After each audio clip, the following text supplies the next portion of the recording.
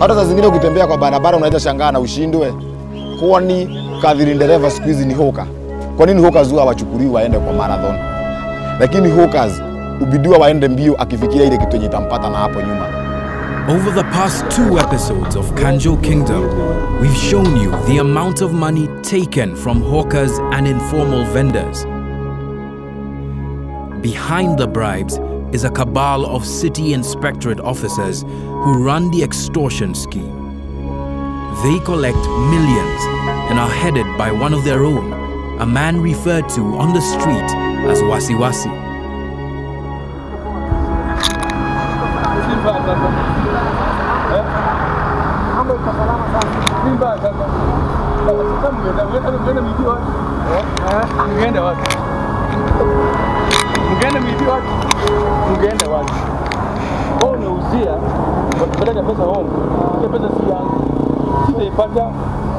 But for the extortion to work on these streets, you need to carry a big stick. This week, Africa Uncensored shows you the link between the extortion, the violence, and the murders of hawkers that have not been investigated. That actually the hawkers who come, and in a majority of the cases, the ones who sustain severe injuries, they report a case where they had to pay a certain levy of money. They describe these individuals who collect money from them. And why so many of Nairobi City's hawkers are keenly following a murder trial.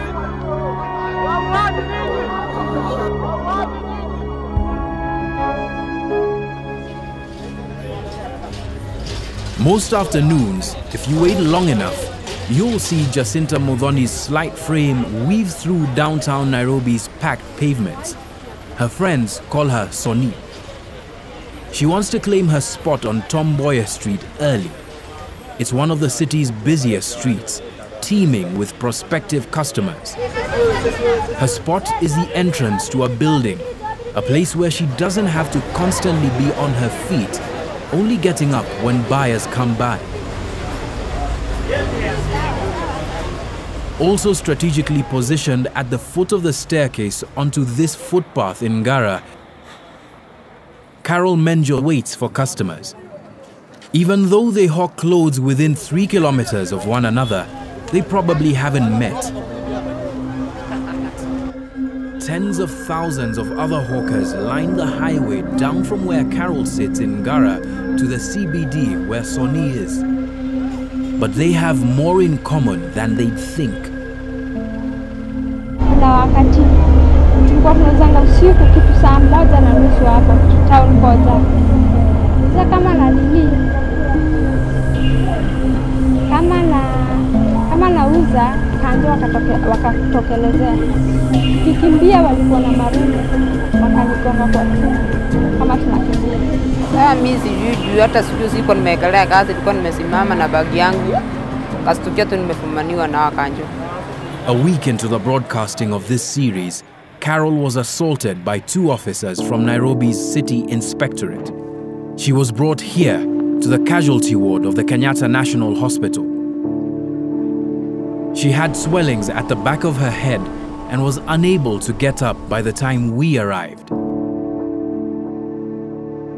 We met Soni, another victim of violence, heading to her spot from the Kenyatta National Hospital.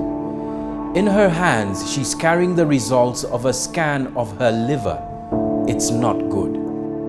The blood clot can only be removed through an expensive operation, one that she can't afford. Kwenda Kenyatta sasa nikapigwa mapicha mingi sana nimepigwa za CT scan, nikaambia niko na clot kwa liver.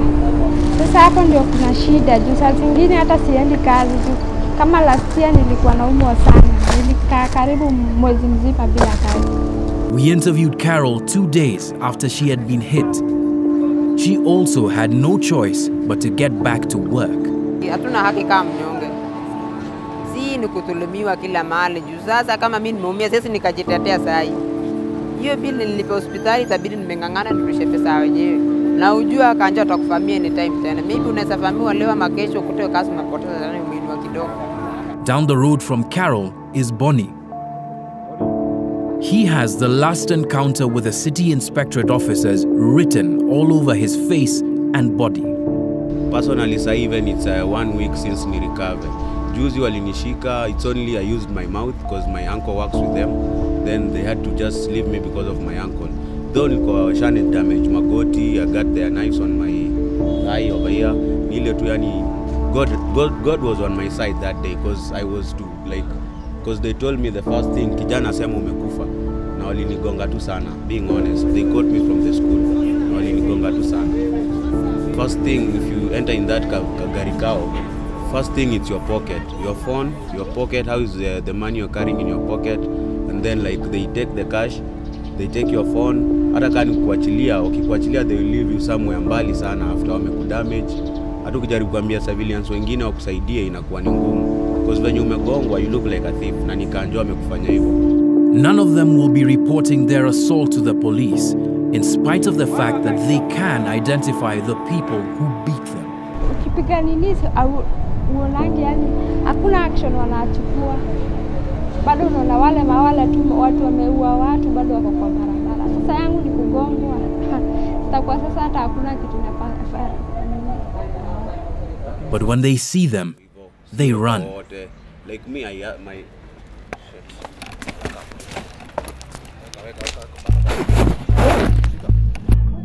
This is the reaction of all hawkers to the Inspectorate. But what seems like random acts of violence is very structured. Sahi kitu inafanyika. Sahi wakikushika hata ni message wanaachia mahawkers wengine. Kitu wanakufanyia manze huwezi kuja tena ati uanze kuhoka. Because you'll stay like 2-3 weeks hivi bila kuja kutafuta do yako. Na wibi mtu unakuja wewe mwenyewe kujekelea kazi at least tupate haki yako lakini they are not on our side. In the last episode of Kanjo Kingdom, we unmasked 5 officers from Nairobi's City Inspectorate who have for at least 1 year been extorting bribes from hawkers and informal traders.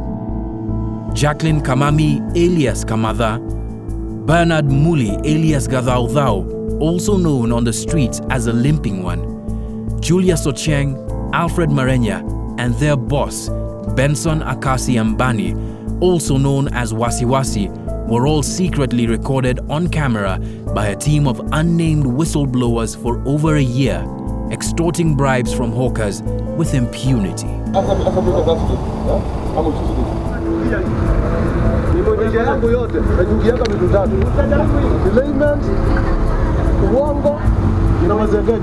So we went to have a conversation with them where they do their business, downtown. And at the end of the, hundreds of them turned up because this was the first opportunity they had to discuss human rights, their rights, and their plight vis-a-vis the city authorities. And at the end of that conversation, we were convinced that the problem was more serious than we had thought, that the problem was deeper than the 3-4 cases we were getting per year.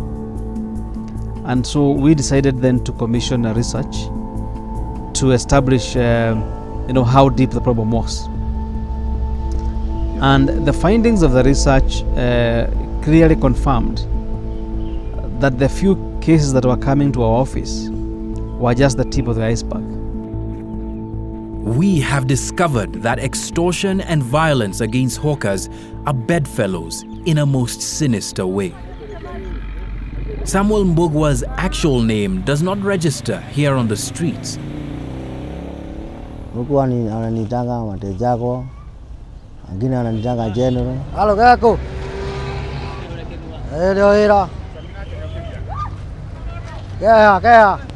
His street name is more than just a nickname, and it doesn't take long to see why. He and a few other men working under him alert the hawkers anytime they see an inspectorate van. General says he and his men are at the service of the many hawkers avoiding the clutches of the Kanjo. Kila siku tulikuwa tunawapatia so moja, inachukuliwa na mtu moja, anapewa. But it wasn't always this way. General claims that he and his men were bribe collectors for the Inspectorate officers. Unapelekea kiongozi wa ngari, kila ngari ina maneja wake, yani mwenye anaongoza kikosi. Kila ngari na kila kiongozi. Sahi hata watu wanatoanga hata sahi. The claims were that General and his men would split the money collected between themselves and Inspectorate officers. These claims would have been easy to dismiss were it not for this. This clip was recorded in October 2015. Julius Ochieng, one of the 5 Inspectorate officers we know to have been extorting bribes, is seen here.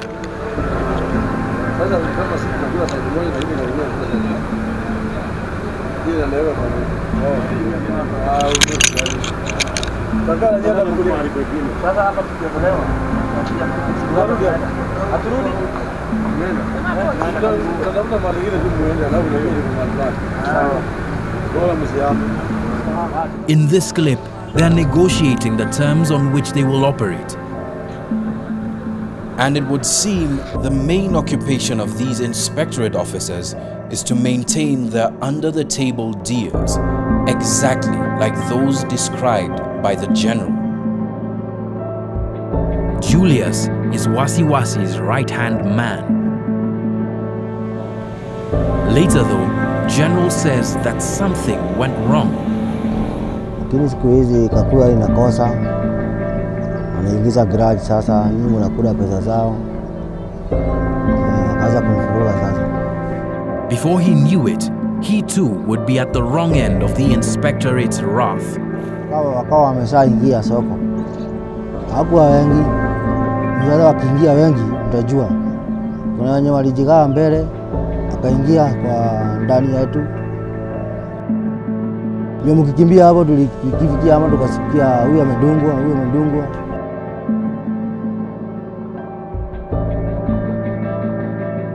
And on the streets, the injuries get worse and worse, with the officers using anything at their disposal to cause harm.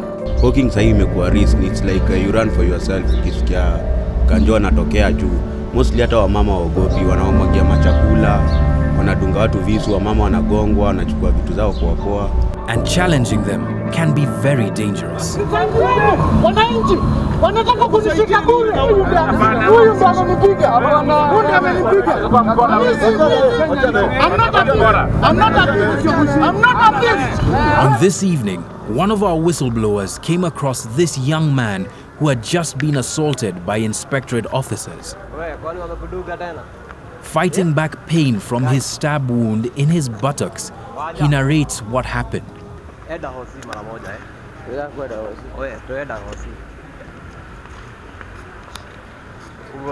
Sasa kwani wamekuuliza nini? Mwenzake amekuja kaharas foreign hapo. Kumuuliza kwa nini unashika foreigner? Kama unajua asemia ni Kanjo. Sasa wakati ameshikwa na karao tukamuuliza kwa nini unaharas foreigner? Nikienda kutoka hapo karao akituambia tutoke. Akanibamba. Mduka visu. Sasa hiyo ni nini sasa?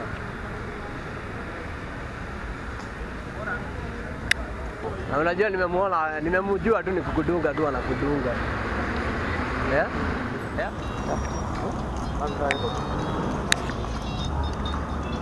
Ndio kamera itaje mtu anaria ringi.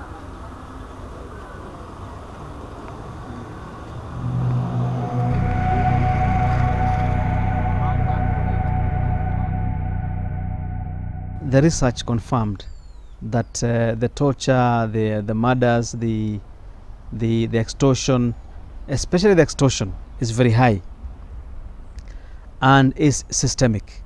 It's not acts of particular individuals, isolated act of particular individuals.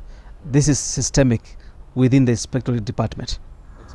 He is put into a taxi and rushed out of town to a hospital where hundreds of records dispute the claim that Inspectorate officers act within the law. One chapter in the tragic story of the hawkers who are assaulted on a daily basis by City Inspectorate Askaris winds up here at the Kiambu Hospital. Because if you don't pay up, you often get stabbed, injured, or worse, you could die. Dr. Kevin Nguringa has worked at the Kiambu District Hospital for 4 years. He's seen it all. How many cases in total would you say have come from Kiambu? I'd say probably 300 cases. More than just assault. In the injuries that the hawkers have often come into the hospital with, there's a pattern. I know that no county employee ever takes law into their hands and beats people, maims them, or knives them. At the records department, it's clear that not only have hawkers been targeted, but that almost every injury is worse than the last. When the hawkers come in, they sometimes describe 3 to 5 askaris that are known to do that, and they say they're from Nairobi area, because most of the injuries that we sustain in the accident and emergency are from Nairobi area. And I was actually surprised at one time when I was filling the medical reports, the hawkers would say there's this certain askari who is known to do this, and has even, they would report some of their colleagues, some of the hawkers had died from these injuries, and that askari is known to them, but nothing is done at the city hall, which I found to be surprising. And maybe it would go like 1 month without getting any injuries to the abdomen, and then they come back again. And when they describe the story to me, we would find out it's still the same askaris. We have got no such kind of condition within our standing orders. We don't provide knives for operation purpose, and that one, if somebody goes to engage himself, that is his own making of operations, but not what is allowed. How many times do you see stab wounds, knife wounds in these cases? 2 stab wounds. Out of those 7 cases, I would probably see 2 stab wounds. 2 stab wounds. Yeah, 2 stab wounds. So about 2 stab wounds every week? Yeah, every week. In the course of the duty, the only equipment that we are supposed to carry for specific kind of officers, it is only the small baton, or the riot baton in case of riot, or the long baton. This is what you are supposed to use, because in any kind of effecting an arrest or executing the duties, you are supposed to use what you call the minimum force. And I've said that, Bonanam. He was a young man, I think in his middle-aged man, who was brought in by his fellow hawkers, came confused, had sustained injuries to the abdomen from a sharp object that later we came to realize was a knife injury. We did the first basic life support and tried to rehydrate the patient and stabilize the patient, but the injuries were so severe that after 30 minutes he succumbed to his injuries. We have names of tens of hawkers whose injury reports we received that we counter-checked at the records department. We also record all these cases in an occurrence book that can be verified, or the information can be gotten. Beyond that, when they come for the medical report, what they tell us is that they report to the police. But probably, to my thinking, is nothing happens, because if every week you're still getting the same cases happening over and over again, then the question becomes, you writing a medical report, you're filling a P3 form that should go to the police, but yet nothing is happening. So there's a report that was issued about a year ago detailing specific instances of violence perpetrated by officers who can be named. Have you received any reports of this nature? Yes, we've received reports, but so far nobody has come out to give evidence. But also we know that the people who are targeted are those fastidious officers, the people who work with zeal and zest. They're the ones who are normally targeted so that they are removed. But the one thing we cannot tolerate is anybody who takes the law into their own hands.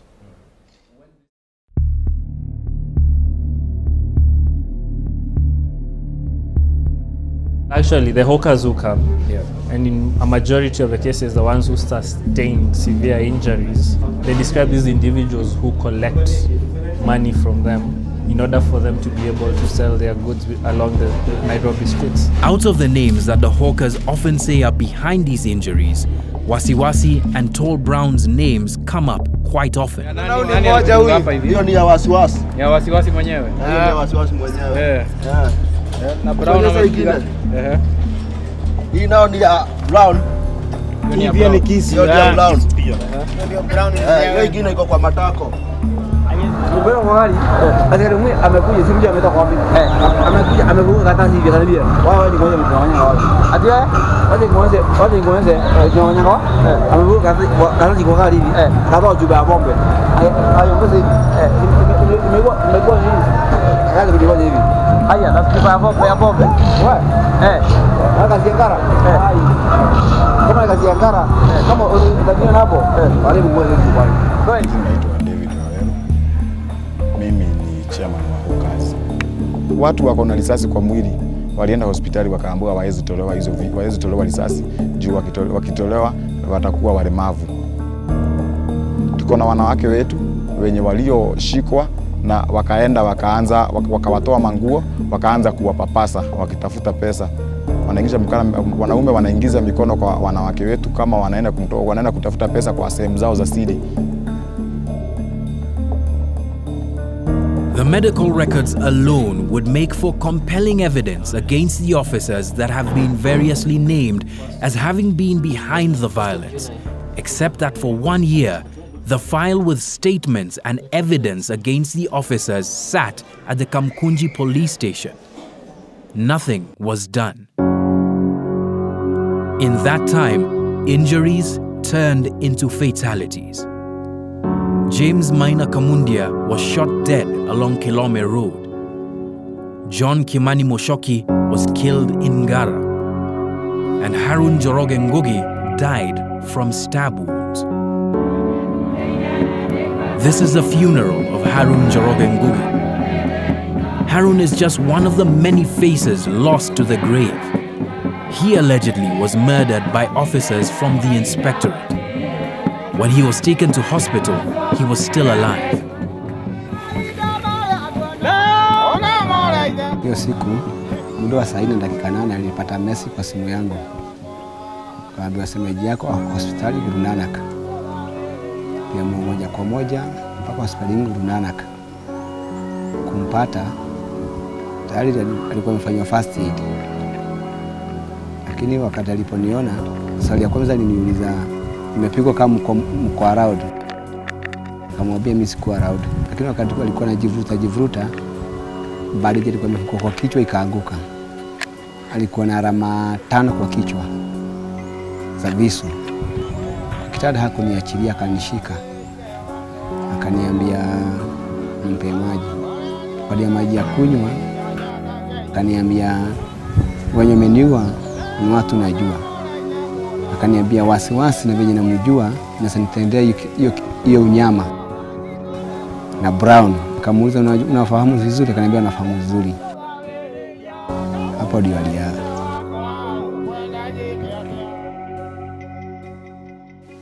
Just who has been doing the killing of hawkers is an open secret. And when pushed to the wall, the hawkers' response has been violent. The hawkers have now hired gangs to fight back against officers of the city inspectorate. Gangs that are composed of the hawkers themselves as well as criminals. The hawkers have to pay the gangs a protection fee. And it's their job to stand between the hawkers and the inspectorate, giving the hawkers time to flee with their goods. But even here, one man is the focus of their anger.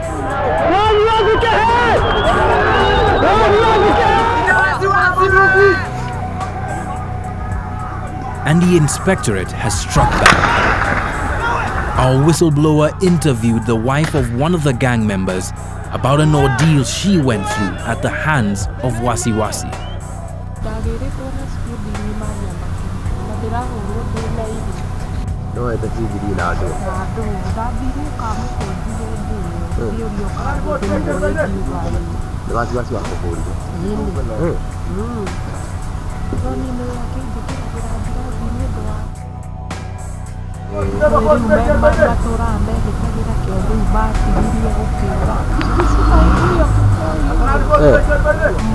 Uguo wasiwasi ako ile bara ya afya. Ale wiki na mali na mukajuru na ngari yo ya 74 yari ngara. Nina uria ndamwirire ri. Mwirire mimi utaniua, niko na watoto nalea. Unanipeleka wapi wewe? Mimi utaniua venye umezoea kuua. Na kama ni kuniua uniulie hapa. The orgy of violence reached its crescendo. In Ngara, Hawker Irungu Kamau was stabbed to death. After his funeral, Hawkers made a complaint to Nairobi Senator Mike Sonko.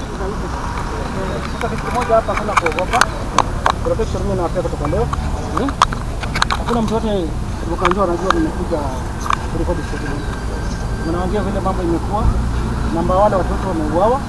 Sawa. Ukiona mtu anakuthreaten, namba yangu ni simple. 07395555. Tupa tu message. Mtu fulani amenitisha. Mejika hiyo. Alafu uchokoze yeye tukiwa karibu hapo. Sawa. Mimi hapana wanyama. Mambo sasa ikae kando kwanza. Tufanye kwanza kazi. Umeelewana? After a year of waiting, Wasiwasi, Julius, and Tall Brown were arrested. Every mention of this case saw hawkers pack the courtrooms, eager to see the faces of the men they claim had tormented them for so long. Wananchi tukufu. Huh? Yes. Why don't we agree that your representatives appear on your behalf instead of everybody coming? Hiyo ni sawa? Yes, ndugu. Yes. Ulikuwa unaenda wote matanga. Mambo ya matanga sio tumaliza. Baki kwa nyumba. Hata ilika. Ule uzuni bado unatuuma. Alama tunazo moyoni. Sasa unajua hata kama uko hapa crowd it might not even help because sasa I cannot even breathe. The week after this investigative series began, the three were released on bond. But this isn't where the story ends. In the final episode of Kanjo Kingdom, we get access to records that show us where the money collected on the streets is going. Records that see the net of beneficiaries of extortion and cruelty widen. And it's quite likely, in fact, evidence suggests that the motivation for these homicides, acts of assassinations, precisely it's commercial purposes.